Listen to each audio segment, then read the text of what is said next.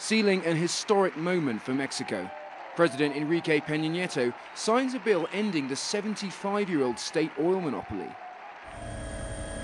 The aim, to attract foreign capital and expertise to exploit hard-to-reach reserves. This will allow Mexico to generate more energy, Peña Nieto told CNN recently. It will make it more efficient and will increase the competitiveness of our country.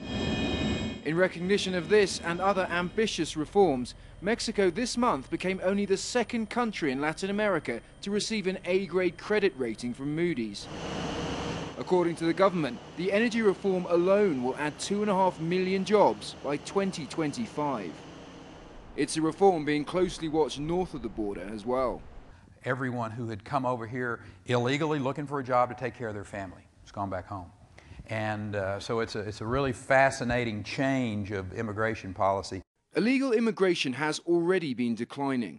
The Pew Institute estimates net migration from Mexico is now at 0 or less.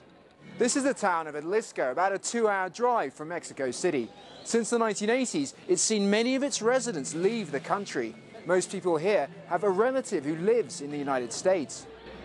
In the square, there is a generally positive mood towards the energy law. It's going to have a big economic impact, this student says. It's a great initiative from the president. But some are still skeptical.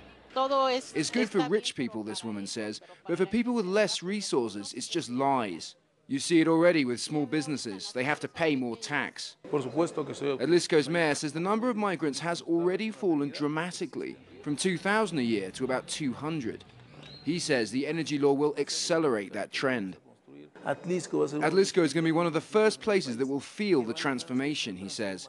Job creation will considerably reduce migration.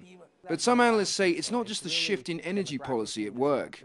It was NAFTA that was implemented 20 years ago, finally having the impact that we were hoping for in Mexico. It's the U.S. economy, which has downturned. It's increased border security. So there are a number of factors driving these changes in immigration, but all of them added up mean that Mexico is slowly becoming not a sending country to the United States. Mexico's reforms have certainly sparked renewed optimism in the country after a year of slow growth. Residents of Atlisco may have to wait to see the real benefits. Nick Parker, CNN, Atlisco, Mexico.